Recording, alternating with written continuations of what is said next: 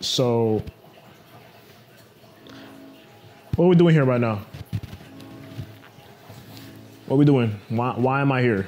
Why am I here? Hey, do you know how long it's been? What have you been doing? What have you been doing? You have been letting shit collect dust. Hey, you look at me. Look at me! You look at me. You are a nobody. You're not Corey. You don't get to just leave.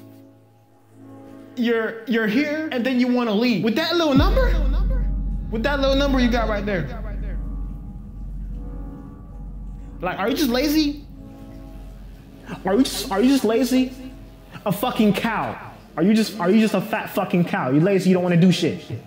Is that what you are?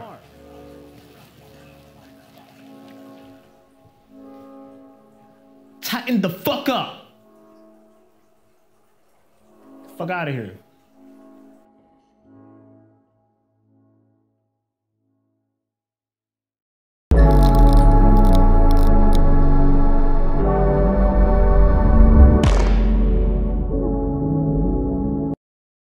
This is my mic.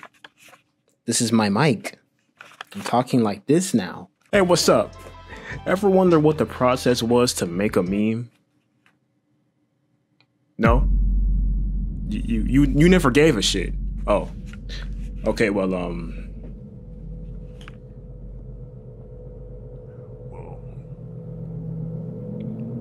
why the fuck are you even here?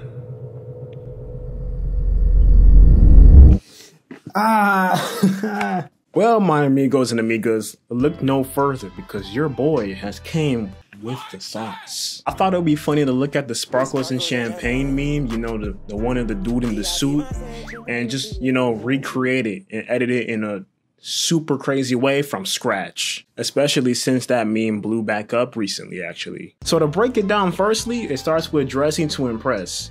So the dude in the videos with the suit is NFL player Shannon Sharp, looking hella sharp in that fucking suit that he's in. Just look how he rocks that shit. God damn. He wears like 5 different suits in each photo, but I don't have 5 different suits. That's hella bucks and I can't afford that shit.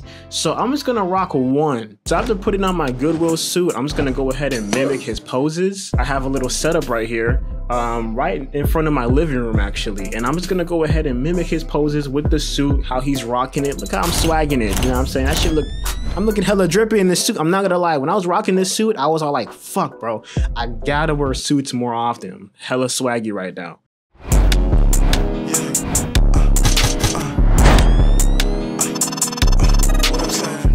After you get the poses done with the pictures, it's simple as that.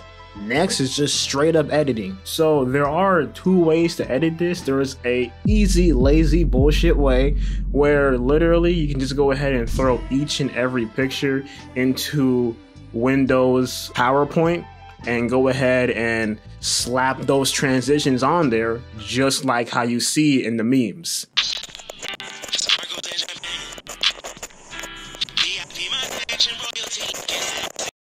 But that's boring. Why would you want to do that? Here, we do creativity. We improvise. So I'm going to recreate these from scratch and I'm going to show you how to do it. First, the PowerPoint cube effect transition. So we're going to start off with. We're making these shits from scratch. Bear with me now. Go ahead and click the layer. It's going to be side by side. They're both going to be on the frame at the same time. Now we're going to go ahead and scale it down to 80. I think 80 is a good scale because, you know, it's going to flip. We're going to need space. We're going to go ahead and type in perspective, and perspective 3D is what is going to pop up. Drag it onto there or double click it. Really up to you. It doesn't fucking matter. So start the swivel. Go ahead and click the little stopwatch icon right here. Move it all the way to the end of the next clip. 1, 2, 3, 4. Go ahead and press this little button right here. It's the add or remove keyframe button. Basically, we're going to start an animation. So now we can switch to swivel this way. And we're going to make it to where it's just 90 degrees in. But I'm going to make it 80 just so I can see it a little bit of it. maybe 89, just so I can see that little sliver of it. We're gonna do the same shit to this one. We're gonna go ahead and add the swivel at the beginning.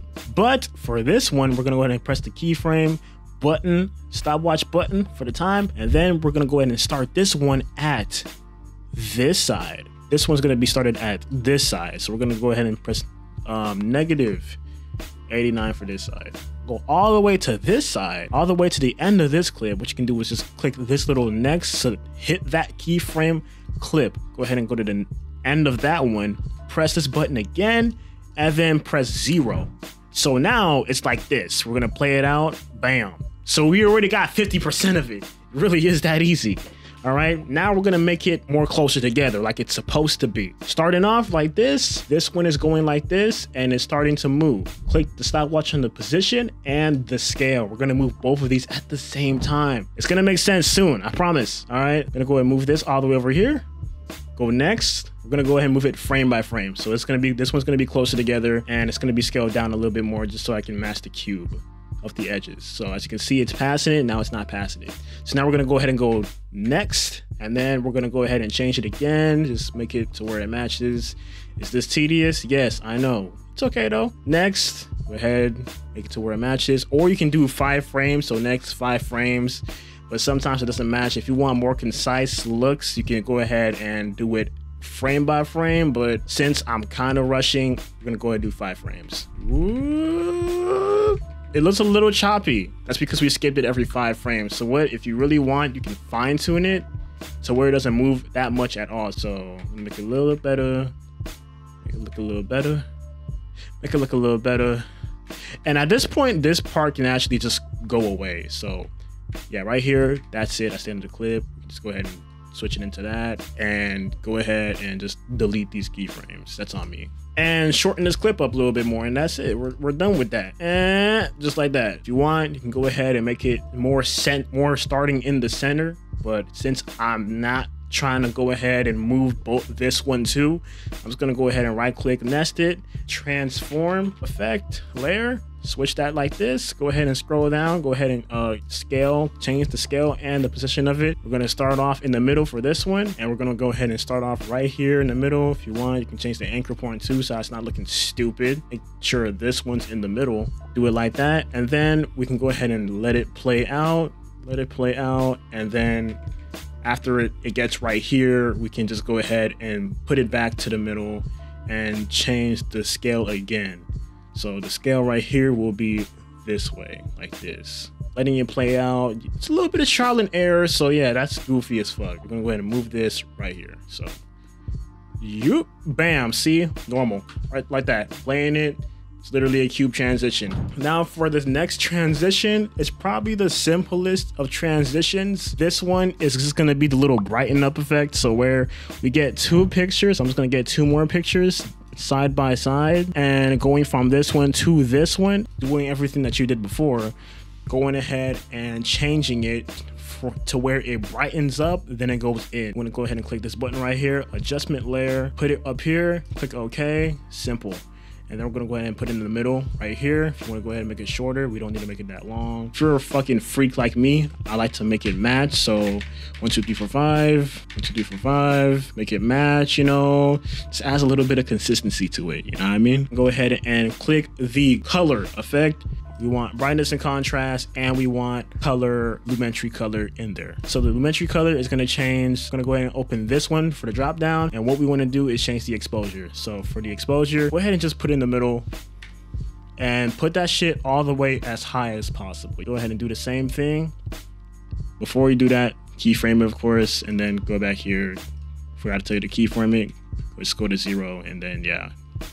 So when it goes up to the middle, it makes it fade into that, like that. Then we're gonna go ahead and go into brightness, do the same thing, keyframe, go ahead and go back, and then click these right here. Go ahead and go back to the middle, and then go ahead and put that shit all the way up as high as possible. So now, same thing with this one. That looks terrible. We're not doing that actually. We're gonna go ahead and make this shit 50. So to put it back how it was before, I'm gonna go ahead and go back 1, and then just make it all 0. Now we have this steady, nice fade to where it goes in and out. Next transition, we're gonna go ahead and change this to the crop. We're gonna go ahead and add the crop tool onto this one, overlap it a little bit. Like I said before, 1, 2, 3, make it like that. Overlap it 3 frames back. 3 times 5 is 15 frames back. So then put the cropping tool on this bottom one right here. We're gonna go ahead and do the cool little rectangle shimmy down little shit right there. Over here on the masking tool, we're gonna go ahead and grab a rectangle. Go ahead and make it a little rectangle like that. Just like that. Make sure you're as close as possible. Bam, connect it. Make it match. Make it match a little bit. And simple, right? Drag this on the top. Drag this on the top. Do the same. Go ahead and copy the crop. Go ahead and paste it. You have another one with the same mask. Go ahead and drag that shit down from the second crop. So that one is right there. So go ahead and make it to where it matches. And then just go ahead, rinse and repeat. So after you go ahead and drag it down all the way to the ground, from the top bottom, you're gonna have a shit ton of crop layers. If there's an easier way, let me know. But as far as I know, this shit is mad tedious. So we're gonna go ahead and get this first layer. Go ahead and keyframe it all the way to the start, all the way to the start of the clip. Start this first clip right here, keyframe it all the way to the beginning. You wanna go ahead and grab this first one, mask, keyframe the bottom, right? Then we're gonna go ahead and keyframe the bottom. So it's gonna go ahead and go up. It's gonna go ahead and slide up from the bottom down all the way to the next one. So up like that and drag that shit up towards it. And then go ahead and rinse and repeat for all of these. And then we get this little swooping down effect. I wanted to actually stagger it by breaking it down to actually stagger it. So by doing that, you would have to like make it play at individual times. So this one, go ahead and go 1, 2, 3, 4 and drag that in.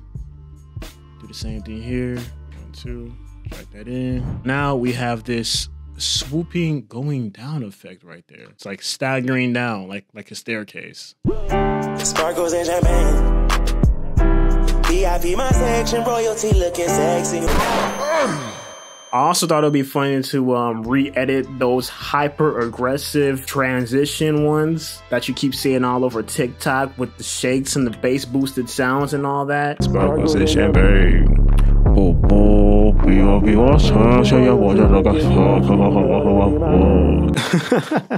I'm having too much fun with this shit. Bruh. Okay, so opening After Effects, we're going to be reading with composition settings. So we're going to leave the resolution at 2160 by 3840, which is basically just 4K, but in vertical angle. We're going to have the frame rate at 60 FPS. I was debating between 59, 94, but that's basically 60, so I'm just gonna leave it at 60 for the no frame drop. We're gonna go ahead and drop all our files onto the project right after, and then I'm gonna go ahead and mark the beat drops to every little bit of that song, and I'm just gonna go ahead and rinse and repeat doing that. So continuing on, I'm just gonna go ahead and drop my pictures onto the timeline, and then I'm gonna go ahead and crop it to fit the size. Then I'm gonna go ahead and cut it right at that second marker that I put down. I'm just gonna go ahead and cut it with Control D. And then we'll go ahead and do that with each and every marker that we have. It's gonna be a lot of repeating and a lot of tedious process. I'm gonna do that separating my 5 pictures that I have on the timeline. Doing that, it's gonna end up looking like this, like so. Okay, so for our first effect, we're gonna go on Effect Presets, and we're gonna go ahead and type in Twitch. It's actually a paid preset by Video Copilot. I'm gonna go ahead and use this one in order to get the effect that I want. I'm trying to get this sort of like jumpy, twitchy effect within every change. So you can go ahead and copy my settings if you like. I want to have the amount as 200. I'm gonna have the speed at 100. I'm gonna go ahead and open that drop tab on Enable, turn on blur, turn on color, turn on light, leave the rest turned off. Gonna go ahead and go on slide. Gonna have slide amount as 100. Gonna have slide switches to 0.60. Just gonna leave that right there. And slide duration is gonna be at 1.0. I think those kind of have like the best. Those are like the best settings for the Twitch. And also put slide RBG split to 10 and unique slide to 400. We're gonna go ahead and press the stopwatch just like Premiere Pro, and go ahead and type in 200 so that I can start with a lot of jumpiness, a lot of twitchiness, a lot of jumpiness. Then we're gonna go ahead and move down the timeline and then set it to 0, just so that we can get that good, you know, that good slide to it, that good transition. Open that, highlight both of those, click keyframe assistant, and then go on easy ease. After you that, you go ahead and click the graph on the top there, and then we're just gonna go ahead and ease this in, which is basically gonna make it more smoother. All easy is doing is making it smoother through the time of the file, so when you play, it has a nice gradual end instead of that crazy ass stop. It's not too obsessive, it's more tame with it. Then we're gonna go ahead and get our shake. This is Sapphire Shake. This is also another paid preset that I'm gonna go ahead and use. We're gonna go ahead and drag that onto our video. And for this, we're not gonna change any settings yet. We're gonna go ahead and drop the drop down menu and then click the stopwatch on amplitude, and then go from the beginning of the clip to the end of the clip. So the beginning of the clip is gonna be, beginning of the clip I have it at 5, just so I can get that nice gradual shake. And then at the end, it's gonna have make it 0, make it stop. So it's gonna have like that nice shake to it until it stops. It's gonna gradually end. Go ahead, do the same thing with the easy ease, and then go ahead and click the graph, and we're gonna make our easy ease just like that. It's gonna be like an L shape. Same thing that we did with the other one. So it's gonna play out like that. After that's said and done, we're gonna go ahead and copy and paste each and every effect onto each and every picture that I have it for. This is a very tedious process, so I'm just gonna go ahead and fast forward it, skip to the very end where I have it done already. After I have that all done, I'm gonna go ahead and highlight each and every layer that I have, pre-compose it. I'm gonna keep all the settings the same, not gonna change anything on here. You can name the composition if you want to, but it's basically kind of the same thing as nesting with Premiere Pro, but it's not entirely the same. Just go ahead and press OK on that, and then I'm gonna go ahead and add a sapphire flicker effect. I'm gonna go ahead and add a sapphire flicker effect just to get that nice flickering. You can go ahead and copy my settings, but this is really just something that you can just play with to make sure you got the best settings to your liking. I'm going for a more over exaggerated look, really jumpy, really bumpy. After you add that on the layer, I'm just gonna go ahead and color grade it a little bit, give it a lot more contrast, give it a lot more depth to it, make it look extremely kind of like those TikTok edits you see. I'm kind of going for that look of the aggressive shake TikTok editing kind of style to it, that CapCut preset bullshit that people like editing with. That's kind of what I'm going for. So, but I'm also gonna add my little twist to it, make it look kind of cinematic, add some vignetting, and that should be it with it. That's how you go ahead and do that. So after I saw said and done, it should end up like this. I'll be popping sparkles and champagne. VIP my section, royalty looking sexy, you know that be my name. So how did I do? Go ahead and comment down other broken humor piece of shit videos you'd like me to remake, and go ahead and share this to your hoes and your no good friends. All right, thank you very much. I will see you guys in the next video.